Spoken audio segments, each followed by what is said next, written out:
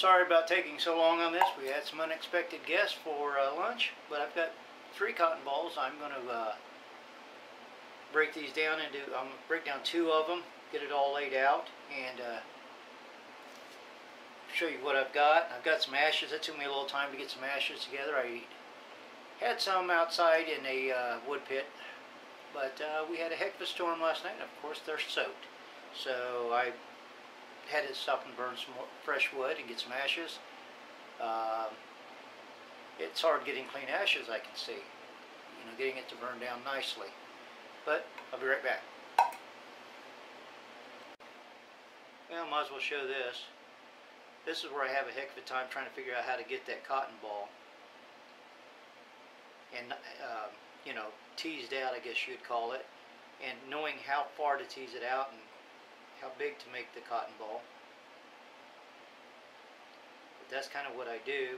When I feel it starts tearing, I stop. See, I got a little thin there. That's what I worry about. The first couple times I did it, it was really thin.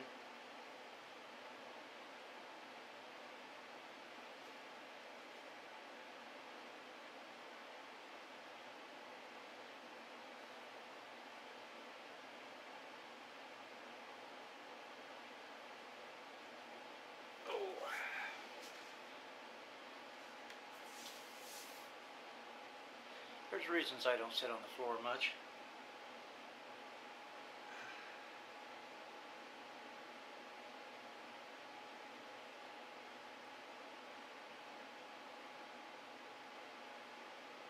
See, this one I'm trying to tease out too quickly and I can feel that I'm tearing it.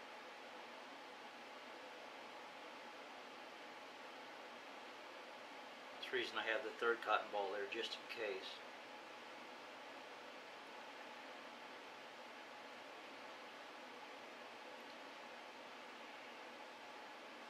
Yeah, see, I'm getting it really thinned out there, and I don't know if that's correct or not. I'm going to go ahead and do another one. Just a second.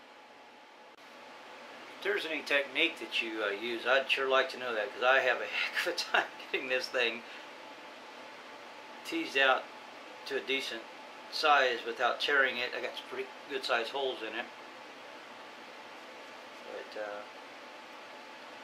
But I think I'm going to go back with the first one.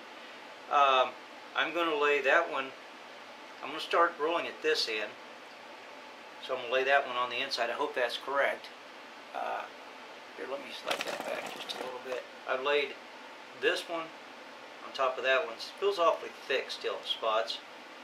But since I'm going to roll from this end, I figured that should be on the inside so it rolls. Something on my ashes.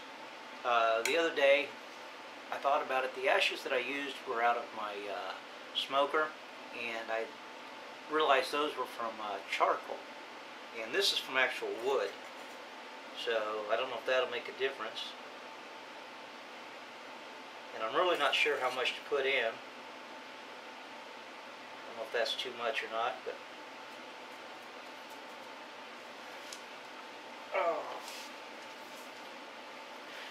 let's see what we can do here on rolling it up.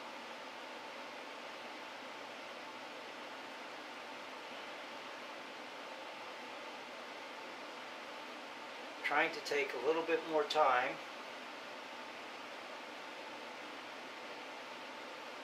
To get it tight. There I jumped a little bit. I can feel that I moved it.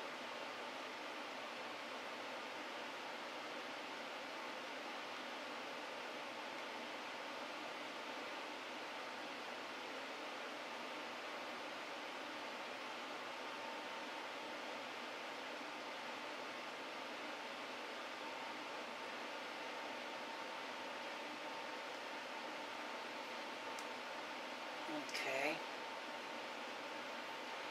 Now, I've seen you wet your hands, I've seen you wet the board, a couple of things, so I'm still a little confused on that. I'm going to wet my hands, excuse me. And I guess we just roll back and forth. See, it's starting to elongate on me. I don't know if that's supposed to do that, but Okay. The wood that I'm using, I hope it's not too rough, but I'm using a pallet board. As you can see, I was actually playing around with it once with the bow drill, but that kind of goes with the question I had. You know, with the bow drill, you see that you have the powder, and you see you have the dust building, or the, you know what I'm saying, the powder of the dust building, and you can sometimes see the smoke and stuff and know that you've got a coal building or an ember. With this, I'm not real sure of when to know that you've succeeded in getting it lit, you know, or igniting it. But see, to me that looks awfully thick. My one the other day wasn't this thick. I don't know if it's because I didn't tease it out enough, but my board is smoothed up a little bit since I was rubbing it the other day. But another thing I was curious about, I've seen you go one direction for like 10 times. I counted, I guess it was about 10 times. Is that always necessary? And does that, you know, you have to keep it rolling a certain direction? And then once you start actually rolling it, I'm not too sure about the proper pressure that I should put on it. But anyway, here goes. Yep.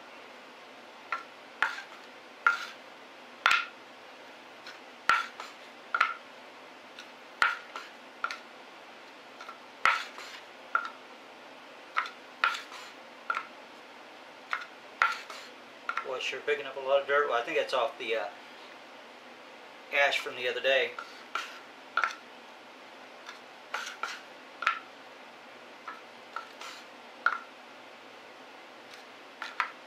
Trying to rush too much.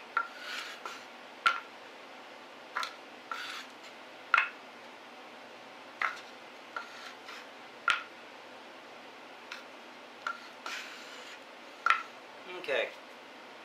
Give or take, I don't smoke, but that's give or take the size of a cigarette, and that's fairly firm in feeling. Alright.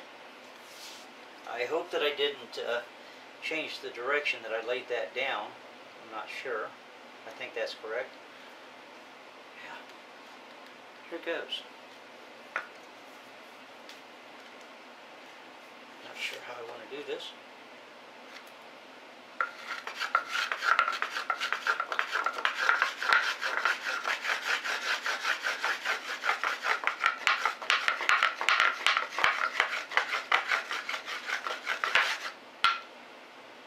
Okay, it's starting to unravel on me.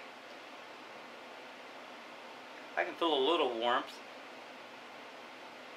but I feel I'm wanting to run off the side, or that one side's thicker than the other. I want to run crooked.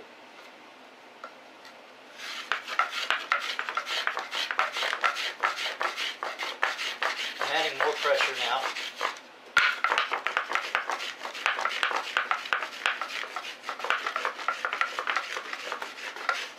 See, it's starting to come out the end.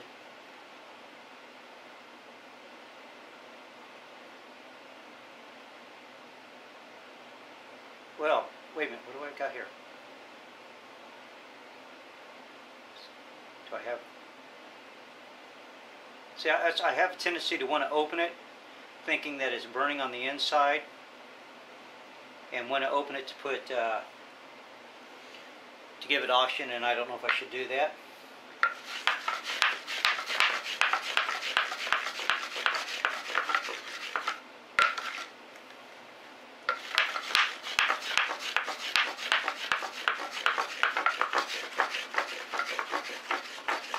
See, it's coming out the end there.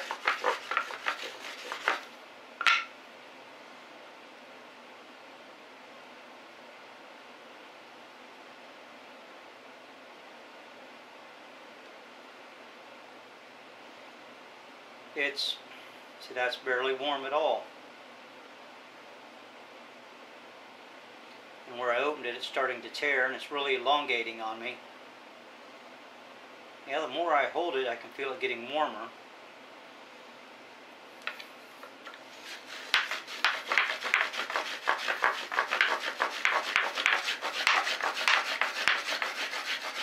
trying more speed.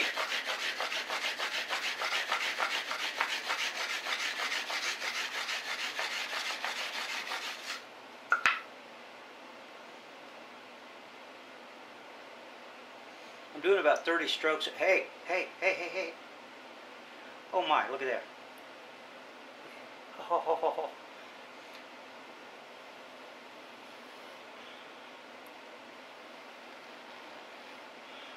Tip. Oh man. Oh. I know that beginner's luck because I don't have a clue what I did.